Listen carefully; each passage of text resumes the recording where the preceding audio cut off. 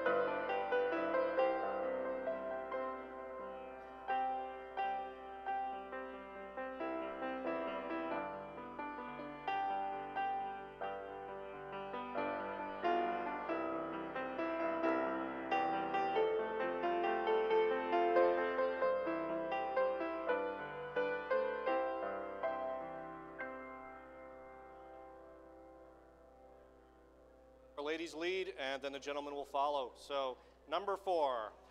And Lord, haste the day when my faith shall be sight. The clouds be rolled back as a scroll. The trump shall resound, and the Lord shall descend. Even so, it is well with my soul. Guys, it is well. Ladies, wonderful. With my soul together. It is well. It is well with my soul. Thank you so much. Please be seated. Please come forward.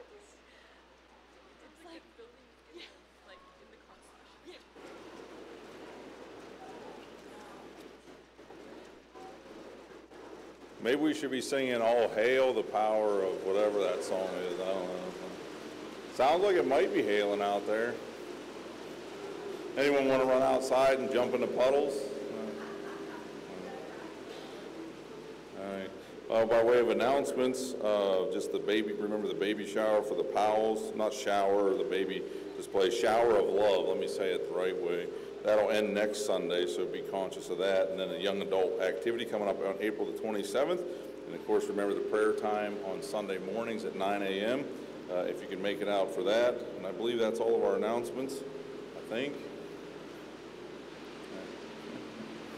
All right.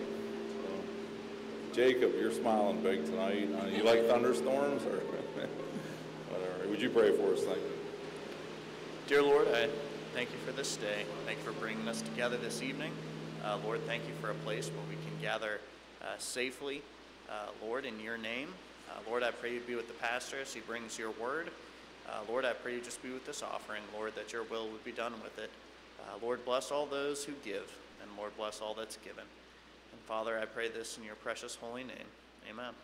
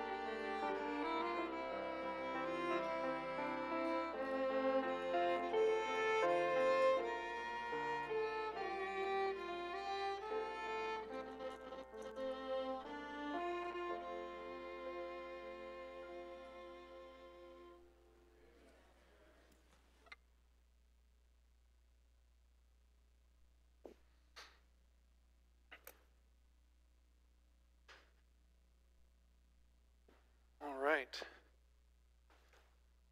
Well, we've got one missionary update letter for you before we begin, and we're going to start having some of the young men of the church read these. So if you're not afraid to take a stab at African village names and things like that in front of a crowd of people, let me know. I want to have some people I can hand this off to share in being able to update everybody. And so I just kind of picked one out of the hat today, and this is one that I'm not familiar with, so I'm excited to get to know them a little better. But this is the Bullock family in Mallorca, Spain. And this is their letter from March of 2024. It says, "Dear pastor, church family, and friends, I hope you have had a good start to 2024. Our year is going well so far, aside from some sickness and a few car troubles. I guess even on an island in the Mediterranean Sea, the everyday things are still the same. The weather here is perfect right now. On Saturday, Nick and Sam went to the park to play some basketball, while Christy and I went on a date and enjoyed the view of the water and the sailboats. The church is doing well. We had our annual field friend day the last Sunday of February. We ended up having 38 people this past Sunday and Wednesday. We had 4 first-time visitors in each service. A few were from out of town, but we were praying the rest will come back again. Last year, we went to the fair as a youth group. In a few weeks, we will all go again, but this time decided to make it a church-wide activity. 2 constant prayer requests have been in a place like this, our jobs and paperwork. Recently, God has answered several of those prayers for our church family. Carlos and Runelli's, the missionaries out of our church, are doing well and staying busy. We just celebrated Runelli's birthday with her favorite dessert, a giant chocolate chip cookie. On Tuesdays, they have started the Bible study out in Port Andratx. On Wednesdays, we have church. Sometimes he preaches. Thursday evenings, they do discipleship with a family. And on Fridays, they take a group out soul winning. On Saturdays, he works at the church. And on Sundays, he teaches the adult Sunday school while she heads up the nursery. On top of all that, they both work jobs. Their support level has gotten up to about 30%. Please continue to pray for this, as this is our biggest prayer request right now. I would once again like to ask that you consider this wonderful family and pray for them. Thank you for all that you do for us.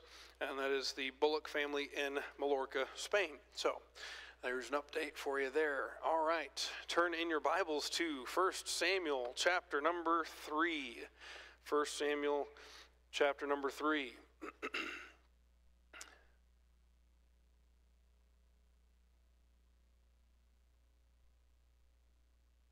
It's encouraging to hear that the word was well received this morning. Hope it'll be the same tonight.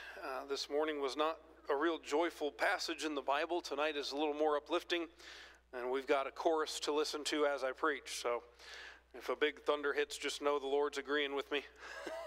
And we're going to be all right. 1 Samuel chapter number 3, and we're gonna read a bit of this. A little bit of it will be recapping from the morning service, but I'll just start with verse 1, and then we'll pray. The Bible says, 1 Samuel chapter 3, verse 1, "And the child Samuel ministered unto the Lord before Eli, and the word of the Lord was precious in those days. There was no open vision." Let's pray. Lord, we thank you for this day. We thank you for your word and all that it teaches us. Lord, help us to trust it with our lives and with our eternity. Lord, help us to grow thereby. Lord, we love you. Pray, please help me as I preach. In Jesus' name, amen. So the word of the Lord is precious in those days. There was no open vision. And when the Bible says the word of the Lord was precious, we know the word precious means of great value or worth or very valuable. But it's not, from the context and from knowing the situation of the time when this was written, I don't believe what he's saying is everybody held the word of God as precious to them. He's saying, no, it was very valuable. It was very precious as a result, because there was no open vision. Because so few people had the word of God, it was a precious thing. You think of precious metals and precious stones and things like that. If I were to just go pick up a rock outside, the odds are it would not be gold. If it was, praise God. But the odds are it's not going to be gold, it's not going to be diamond, it's not even going to be jasper, onyx. It's probably just going to be whatever you call these normal old everyday rocks that are worth nothing. And they're worth nothing because they're everywhere. And if something is precious, it's usually because it's rare. It's often because there's so little of it in the world, just like with gold and with diamonds and pearls and things like that. That makes something precious. The Bible talks about a virtuous woman. You know, that's a precious thing. And partly because it's hard to find. And same thing about a good man. A good man is hard to find. And so there's a lot of things in our life that are precious because of how rare they are. And in this day and age in the Bible that we're looking at, the Word of God was very precious. Not that everybody thought, oh, praise God, it's the Word, I love it dearly, but because it was so rare, and so it was held to because of that. Now, sorry, got to clear all these storm alerts from my iPad so I can see my notes. The no open vision. Now, this does not mean there was no plan. A lot of times people in churches will use the verse Proverbs 29:18, where there is no vision, the people perish, but he that keepeth the law, happy is he. And they'll use that as, so this is our vision for the year for the church. Nothing wrong with that. But the word vision in this context and in the context of Proverbs, the word vision refers more so to the law of God, to the word of God. The vision is the message from God. And so, obviously, the word vision is used in the Bible to describe a visual vision that somebody receives from God, like a prophet. But the word vision is often also used in this regard of there is no vision, there is no word of God, there is no direction from God. And so when there is no open vision, that's a problem. When the people of God don't have a direction to go, that's a big deal. When the word of God is precious because of its rarity, that's a hard thing. Now, we have our Bibles, and we're thankful for them, I hope, and we hold them dear to us, and we consider them precious, I hope. But somebody who has never had a Bible in their language and receives the Bible in their language for the first time, I'll bet you they treat it a lot more precious than we do. Because if mine tears, I'll be sad, I'll be upset, but I'll go get another one. But if this was the only copy of the Word of God I had and could ever have in my life, boy, I tell you what, I'd be really careful with this thing. It'd be very, very much more precious to me because of its rarity, because of the fact I can't replace it. Now, we're reminded that in Judges 21:25, as concerning the time frame of Israel in the beginning of 1 Samuel, the Bible said in that last verse of Judges chapter 21, in those days there was no king in Israel, every man did that which was right in his own eyes. So nothing has changed that we're aware of in this day and age, and so Samuel's day, people are doing whatever they deem right, and there's no direction from God. That's a very bad combination, to have no direction from God and everyone just doing whatever they think is right. Now, we see times like today where we do have direction from God, and still people will just go and do whatever they feel is right, but at least we have direction from God. At least those who want to follow the Lord can, because they have it available. But in this day and age, there is no open vision, there is no direction from God, and people are just doing whatever they think is best, and that's not a good way to go about life. Now, we have an open vision here in the U.S. today. We have access to the Word of God, and so that's a blessing. We come to verse number 2 of 1 Samuel chapter 3. The Bible says, "And it came to pass at that time when Eli was laid down in his place, and his eyes began to wax dim that he could not see." I think it's an interesting note here that we have, because if you think back to the morning message, if you think back to chapter 2 and verse number 33, the Bible said, "And the man of thine, whom I shall not cut off from mine altar, shall be to consume thine eyes." And so you think when you read through that, that sounds like an odd statement to make, that there's going to be someone to consume Eli's eyes. And then we come down to chapter 3 and verse 2, and it talks about his eyes going dim and him not having his eyesight. So every part of God's prophetic message to Eli about what would happen to him has come to pass. I'm sorry, I'm trying not to laugh because I can't hear myself, and I'm just assuming you can hear me. No? Okay, and nobody can hear me. All right, well, we're all getting a lip reading chance tonight. Now, don't go away from here saying, "Did you hear what the preacher said?" Apparently nobody did. All right. 1 Samuel chapter 3, verse number 3. "And ere the lamp of God went out in the temple of the Lord, where the ark of God was, and Samuel was laid down to sleep, that the Lord called Samuel, and he answered, Here am I. And he ran unto Eli and said, Here am I, for thou calledst me. And he said, I called." The phrase "here am I" is used 16 times in the Bible by 9 different men. And it's used by these men in this order: Abraham, Esau, Jacob, Joseph, Jacob when he's called Israel, Moses, Samuel, the Amalekite who killed Saul, David, and Isaiah. And so that's an interesting list to me. And if you look at those who made the statements in response to God or an angel of God, then the list is Abraham, Jacob, Moses, Samuel, and Isaiah. So we have in that list, we have 2 patriarchs, the man God used to deliver Israel from Egypt, a judge prophet in Samuel, and a prophet in Isaiah. that's a pretty good list of people. That's a pretty good group to be lumped in with. And so it got me to considering, I believe men who ignore or hide from God's call are often successful. Now, I don't mean successful in life or successful in ministry. I mean they're successful in accomplishing nothing for God because they hide from or ignore God's call. Here we find men who did great things for God, men who are very prominent figures in the Word of God, and all of them were men who said, "Here am I." Men who heard the call of God and responded to the call of God. There are plenty of examples in the Bible where you see someone who is given an opportunity and they do not take it, and you never hear from them again. You never hear about them again because they don't do anything else in their life. If God starts working on your life and calling you to do something for Him, don't ignore that. Don't hide from that. It's a privilege. It's a blessing. You answer God's call like Samuel, as we'll see in a little while, answers, "Speak, for thy servant heareth." Lord, what would you like me to do? Lord, what are you trying to tell me? Or answer like Isaiah in Isaiah 6:8. Also I heard the voice of the Lord saying, "Whom shall I send, and who will go for us? Then said I, Here am I, send me."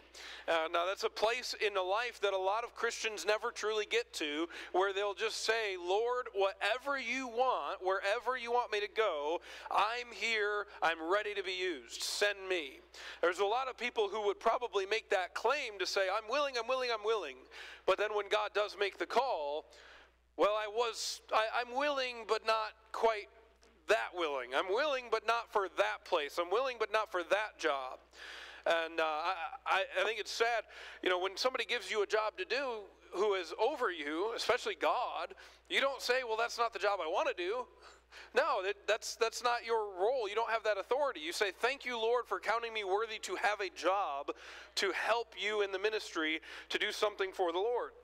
Now, you notice what Samuel did in verse number 5. If we go back to verse number 5, the Bible says, "And he ran unto Eli." Now remember, Samuel has just laid down and went to sleep.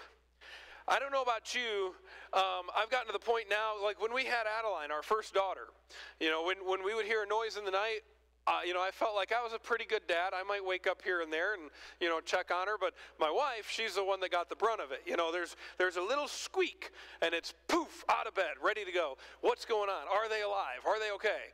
That's how moms are, and that's okay. That's how God made you. Now we have 4 kids, and it's like, all right, how loud was the sound? Do we need the gun, or can we just ignore it? And so Samuel went to bed. He goes to sleep. The Lord calls to him, and he pops up, and he doesn't just get out of bed. He runs to Eli. Now, that's some dedication there. You get me out of bed in the middle of the night, and you just say, "Hey, Pastor Jeff," I probably won't even get out of bed. I'll say, "What do you want?" Or if it's the phone, "Hello," and try to clear your throat 10 times, make it sound like you weren't totally asleep. "Hello." Y'all are looking at me like I'm the only one that does that. Come on. You sleep in one day and somebody calls you and you don't want him to know you were in bed. You're like, "Hello."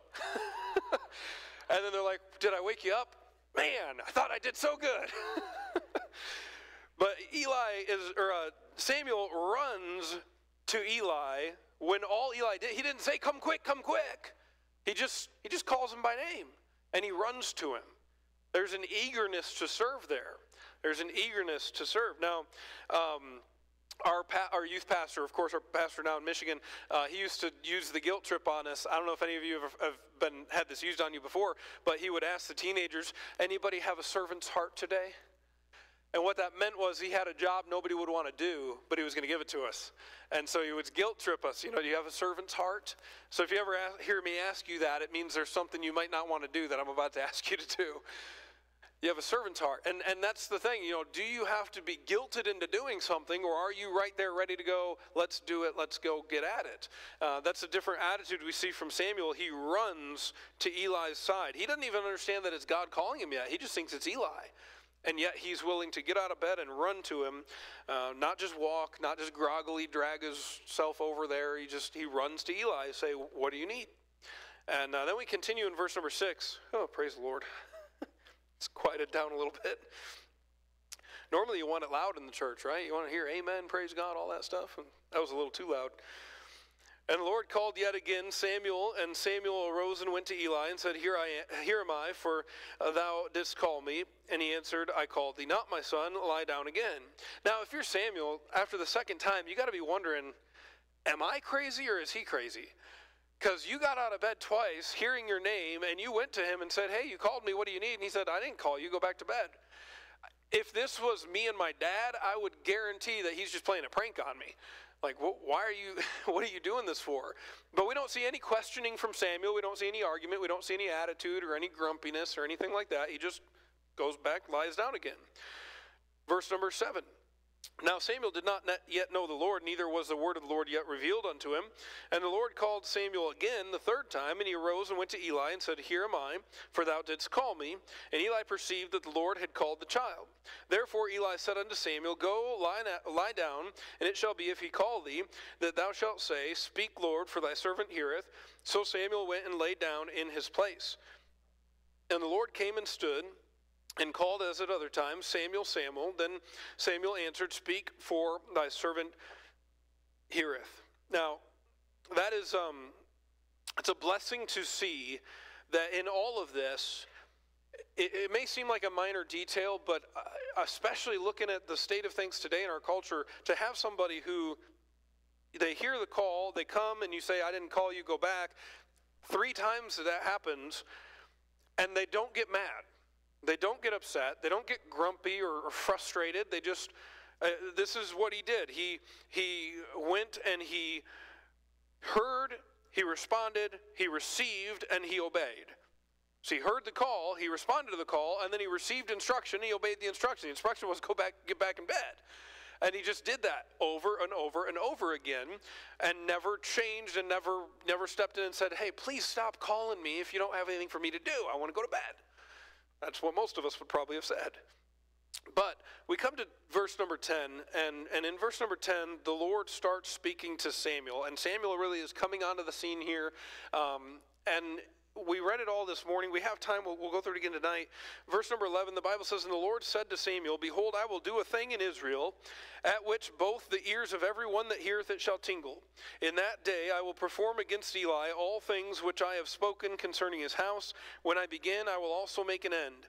For I have told him that I will judge his house forever, for the iniquity which he knoweth, because his sons made themselves vile, and he restrained them not. And therefore I have sworn unto the house of Eli, that the iniquity of Eli's house shall not be purged with sacrifice nor offering forever. And Samuel lay until the morning, and opened the doors of the house of the Lord, and Samuel feared to shew Eli the vision. Then Eli called Samuel and said, Samuel, my son. And he answered, Here am I.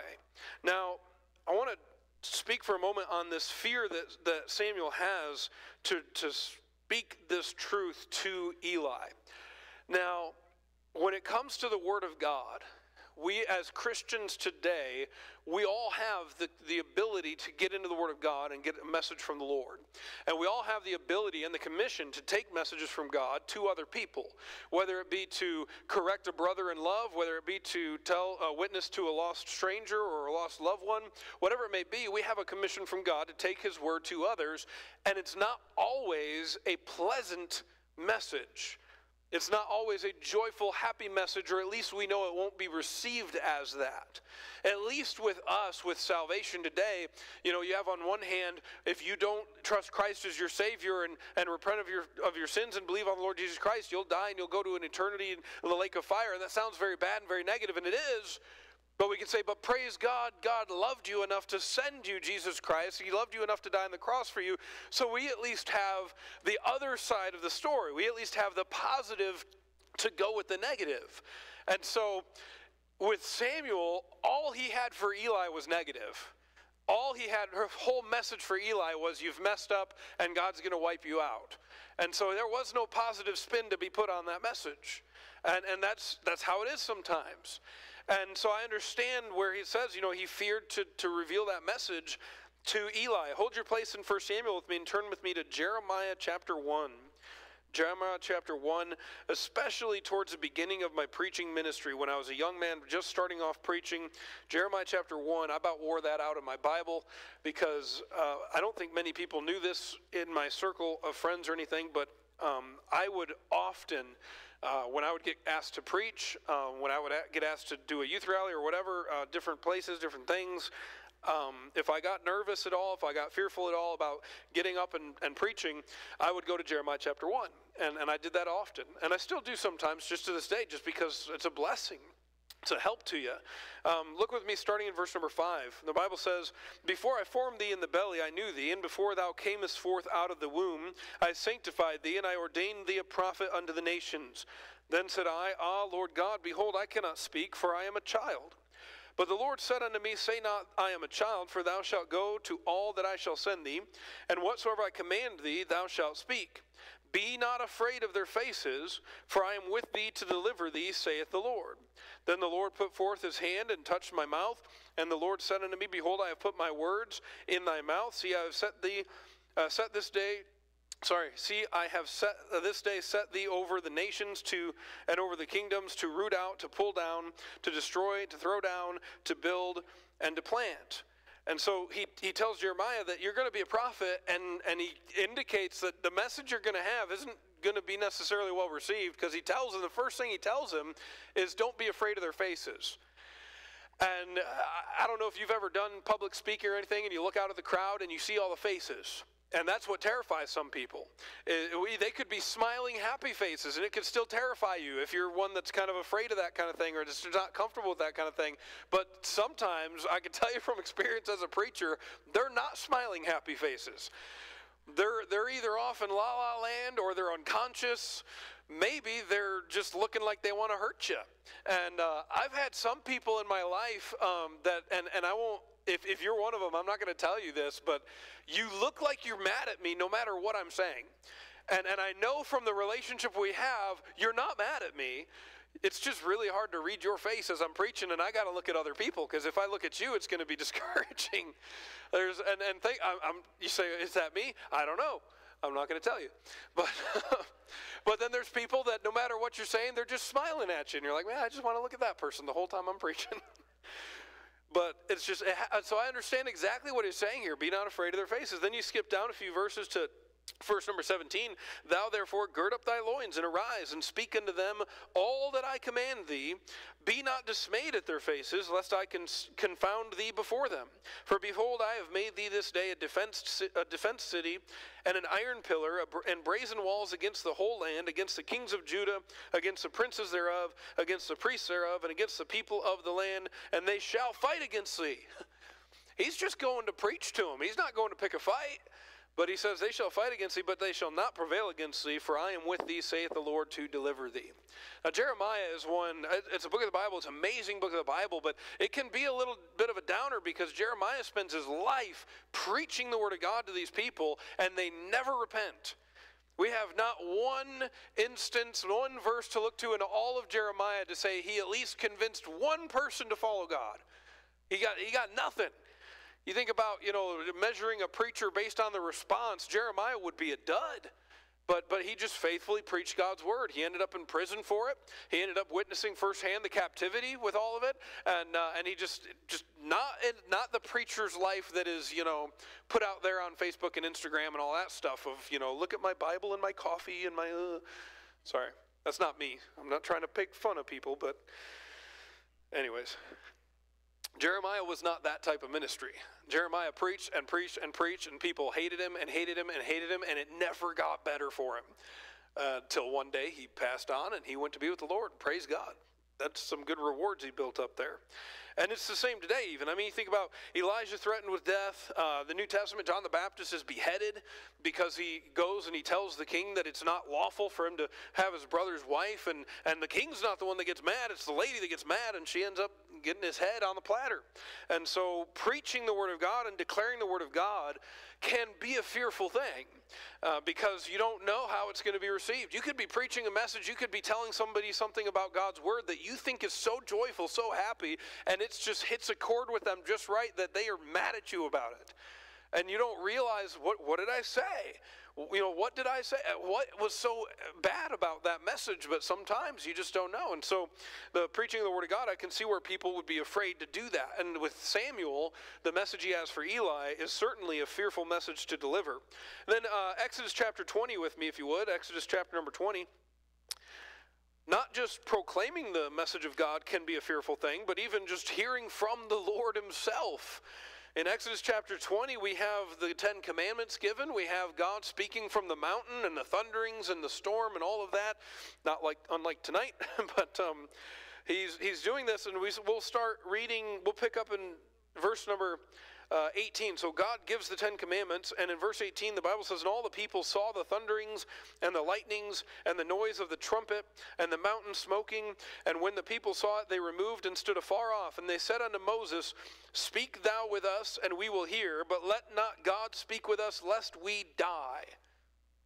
They said, if God speaks to us again, we're going to die. Just from God speaking to them. You say, I wish God would speak to me. They didn't. They witnessed it firsthand. The thunderings and the lightning. See, we like the idea of the still small voice speaking to us. And that happens. Praise God. We have the Holy Spirit within us. We have the Word of God to guide us. That happens. But here in Israel's day, God didn't speak like that. He spoke through thunder and lightning and the storm and all of that. And they said, if God keeps talking to us, we're going to perish. We're going to die. And so I think it's amazing to me how much lost people prove the power of the Word of God by their response to it.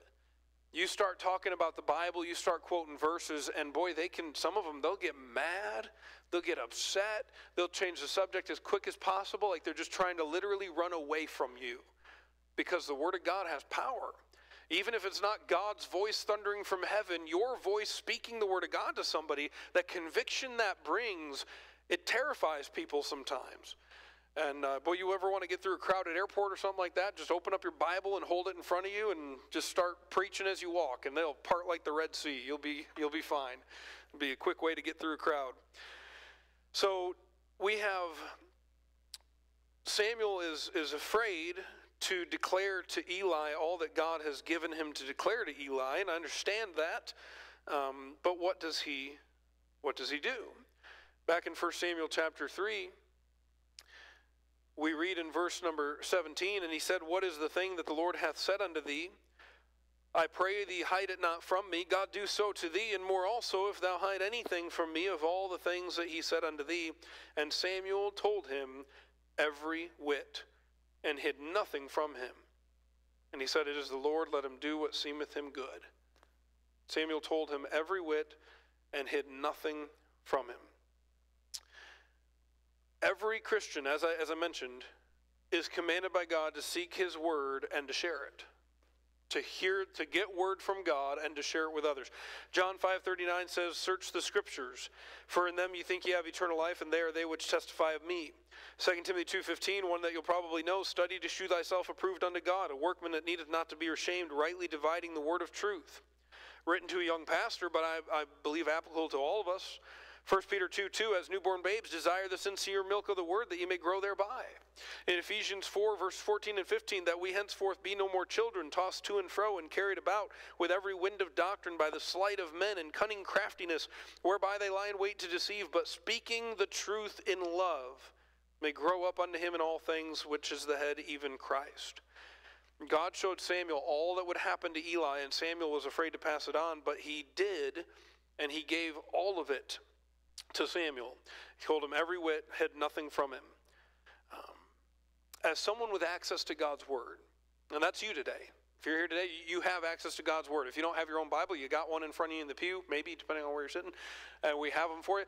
We have very easy access to God's word, and if you're saved, you're a child of God, then you have that responsibility to speak to family, friends, even strangers, as the Holy Ghost leads you about the things of God, whether it be about salvation or whether it be correcting an errant brother or somebody that you know that's just about to make a bad decision or a wrong decision according to the Word of God. And you have a responsibility and obligation as a Christian to take that message from God and in love declare that message to them for their help, for their benefit, for their protection. And we have that responsibility. It's not always easy. And it's not always something that we desire to do because we don't want to mess up the relationship, or we don't want to be looked down on, or we don't want to be mocked, or whatever it may be. It's not necessarily that easy every time to do that. But if we'll do it, we'll be obedient to God. Now, look with me at Acts chapter 20. Acts chapter 20 and verse number 25. I want to show you this. This is the Apostle Paul speaking. Acts chapter 20. He's nearing the end of his ministry, and he's making some declarations concerning that. Acts chapter 20, verse number 25. The Bible says, "And now behold, I know that ye all, among whom I have gone preaching the kingdom of God, shall see my face no more. Wherefore I take you to record this day, that I am pure from the blood of all men, for I have not shunned to declare unto you all the counsel of God." All the counsel of God. For Samuel with Eli, it was every whit. Every bit. For Paul, it was all the counsel of God. For you, it's every single thing in the Word of God that the Holy Spirit leads you to tell somebody without holding anything back. Now, there's been plenty of Christians who maybe they were well-meaning, maybe they weren't, but they used the Word of God to talk to somebody, and they did it poorly. They did it out of anger. They did it out of self-righteousness, whatever that may be. And that's not what I'm promoting here, but what I'm promoting here is don't let fear keep you from telling people the message that God has for them. It's not just the pastor's job or the teacher's job or the prophet's job or the missionary's job or the parent's job. It's every Christian's job to get in the Word of God, get the Word of God for ourselves, and get so much of it that there's just bubbling over. And we can share Scripture with a friend and encourage them. We can share Scripture with a stranger and try to lead them to the Lord. We can share Scripture with someone who is out of the will of God and try to recover them. All of that is stuff that we are supposed to be doing. Now, we do use discernment in this. There was one of the very first big youth activities I ever did as a youth pastor. My wife's smiling because she knows this story. I think I was still 18, maybe 19. I had just become the youth pastor, and it was the big canoe trip, the camping and canoe trip. And I want to say we had 3 teenagers and like 7 adults. It was, when it comes to odds, they were in our favor for things to go well, but they didn't. And so the whole trip, it's just raining, it's pouring, everybody's miserable. We go to do devotions, and so we do devotions in the 15-passenger van because it's the only dry place. And so, because we're just camping at a campground. So we're in there, and it's just me and Michelle and one of the workers and the kids. And to me, it seemed like we're finally breaking through and actually getting some soft hearts, getting some reception. And that was my take on it. I don't know if that was everybody's take on it, but we were going along, we were having devotions, and then the door of the van opened up, and one of the ladies that was a helper stuck her head in, and she just kind of started looking at everybody. And I thought it was really awkward, and I'm like, oh, what do I do here? Like, she's just staring us all down. And then I asked her, she said, or something, I think I said, can we help you? And she was just checking on us and wanted to know when we'd be done. And I was a very naive young preacher boy, and I just answered the best I knew how. I said, well, we'll be done whenever the Lord's done with us. And I wasn't trying to be rude or anything, but then later on I'm like, yeah, it was probably kind of a little rude. Well, that wasn't the problem. The problem was we get out of the van after a little while longer, and the kids start heading to their tents, and all of a sudden there's a commotion over by the adults. And the adults are arguing pretty loudly.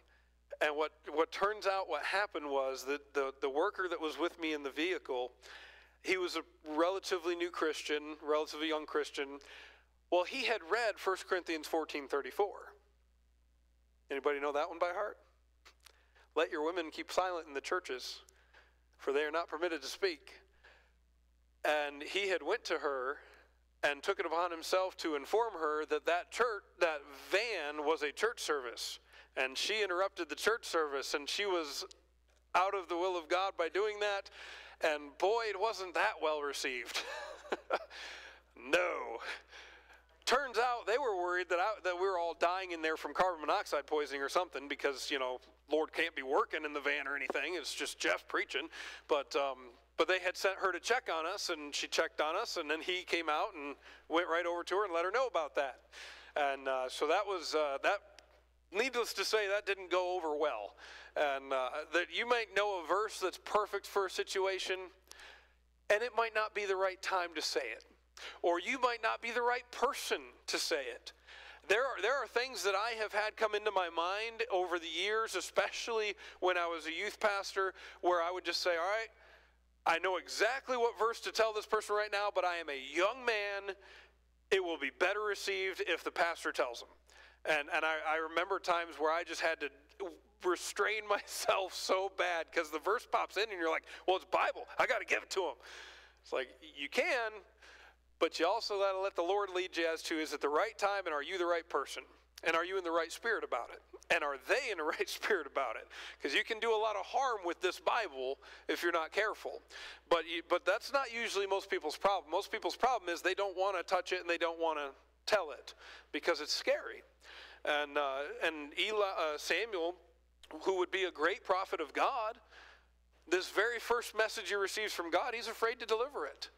I understand that. I get that. I've been in that position, not the same message, but been in the position of being afraid to preach and to look out on people and to try to give something from God's word to people. I preached my first sermon when I was 15 years old, and I had an afternoon worth of heads up. That morning the pastor said, "You're preaching tonight," and I said, "Okay." And I preached on the King James Bible because it's the only thing I knew much about, and I really didn't know much about that. And I had 5 pages of notes, and I think it took about 4 minutes to go through them. And y'all, you'll find out quick. If I have 5 pages now, we're going to be here a while. But I remember thinking, I'm 15, and I'm just got serious about God like last week, and I'm supposed to give something from God's word to people who have been saved and in their Bible 5 times longer than I've been alive. 4 times longer than I've been alive. That was intimidating. That's terrifying. And so now I do my best. I try to encourage young men, like, preach. That's all right. We'll do it. And whenever we would have a young guy preach at the church, we would almost be obnoxious. And he'd say where to go in the Bible. We'd say, "Amen, preach," just to encourage him, just kind of take that fear away. But I understand being afraid to share the word of God with people. Every Christian ought to be able to share the gospel, but it doesn't end there. There's a lot more in this Bible. And there's something in this Bible for everything and for everyone. And it's all truth. It's all the Word of God. And so the more we receive from the Word of God ourselves, the more we will be able to administer that to others. And we ought not fear to do so. Especially the pastor, the teacher, the parent, they need to be strong in the Word and not fear to speak up as the Lord leads. So what did God do for Samuel? When Samuel started to faithfully speak his word, when Samuel went beyond his fear and told everything to Eli as God had told him, the Lord rewarded Samuel for that. Go back with me to our passage in 1 Samuel chapter number 3, and I'll show you what the Lord did for him. And it may not come across as such a blessing to you, but as a pastor, I fully understand this is a blessing that is given by God to Samuel here. Verse number 19, "And Samuel grew, and the Lord was with him, and did let none of his words fall to the ground." Isn't that amazing? It doesn't say everybody received everything he said and repented that day, but none of his words fell to the ground. He didn't just speak out to the air and nobody paid attention. People listened. When he had a word from God and he delivered a word from God, people paid attention to it. That's most of what we can ask as preachers nowadays, is for people just to pay attention. Praise the Lord. And if somebody gets some help, if somebody repents, if somebody gets right with God, praise God. But the first thing we ask is just, hey, look here. Put the phone down. Stop thinking about lunch. Stop thinking about dinner. Stop thinking about whether there's a tree on your house right now. Anybody have that thought yet? Now you do. You're welcome. And so the Bible says God didn't let any of Samuel's words fall to the ground. And if you're married, you know that's an amazing miracle of God, because you've talked to your spouse several times and about something, and they'll say, "You never said that." and the preacher will preach. There have been times that I have preached a subject on Sunday morning, and on Sunday night, somebody has come to me and said, hey, do you think we could hear about exactly what I preached Sunday morning? Like, you were here. We just talked about that. Like, what were you doing? And it's comical to me, but it's just how we are. It's how we are as people. And so for God to not let Samuel's words fall to the ground, that may be a little note, but it's practically a miracle from God, the way that he advanced Samuel's ministry in that way. Verse number 20, and all Israel from Dan even to Beersheba knew that Samuel was established to be a prophet of the Lord. And the Lord appeared again in Shiloh, for the Lord revealed himself to Samuel in Shiloh by the word of the Lord. So what we see here is as Samuel began to speak of God to others, God continued to reveal more of himself to Samuel. And I think the same concept still applies today. The more you start to actually witness to others about the Lord, the more he will reveal himself to you. The more you start witnessing, the more you're going to be in your Bible. Because you start witnessing to people, they're going to start asking questions, and you're going to want to know the answers, and you're going to get in your Bible, and God's going to see that, and he's going to say, I'm going to give him a little nugget of truth here. And I'm going to give him another one. And I'm going to give him another one. And before you know it, your walk with God has just transformed in a short amount of time because you started taking what he gave you and sharing it with others. That's what he wants us to do. And it's not just the gospel. Gospel first and foremost. Salvation first and foremost. But all of the Word of God. We are instructed to take it, receive it, and to distribute it. To give it out to others so that they may know the truths that God has revealed to us as well and rejoice in them together. The older generation is supposed to disciple and nurture and bring up the younger generation.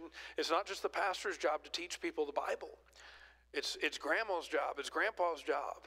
It's the woman in the church who's lived a godly life and can direct and guide some of the young ladies to live a godly life. It's the men of the church who have worked with their hands and trusted their God and lived a godly life and can show the young men of the church how to do the same. And as God gives us his word, if we'll turn around and give it out ourselves, he'll just give us more and more and more. And that's what we want. That's what we want. I hope you want to grow in your faith. I hope you want to grow in your walk with God, your knowledge of the Word of God. But God's not going to give you more if you just take for yourself. If you start to give it out and share that Word of God and share the blessings God gives you from his Word, he might just give you a little more. Let's pray. Lord, we thank you for this day. Thank you for your Word. Thank you for all that we learn from it. Lord, I pray you please help us today to be encouraged by it, Lord. As we go our separate ways here shortly and return home, and Lord, as we look at the week before us, Lord, help us to be encouraged to get into your word. Help us to be encouraged not to fear sharing your word. Lord, help us to be willing to say, here am I, send me. Or here am I, here am I, your servant heareth.